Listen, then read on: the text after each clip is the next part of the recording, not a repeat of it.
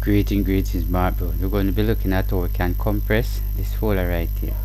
Very important. So we're going to compress it. So for instance, if we're going to email this folder, and once I click on it, it will open the folder so that you can actually do the one and all of that. But I'm going to compress it. When you compress it, you can actually send it just like that.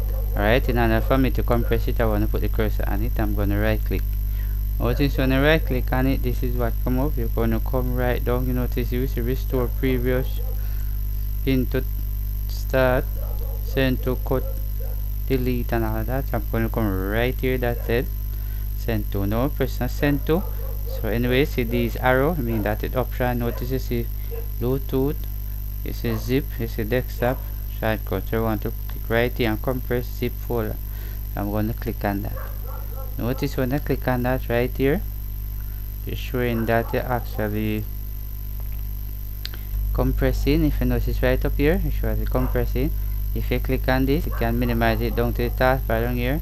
Click on this, you can close it, or you can click right here to cancel it.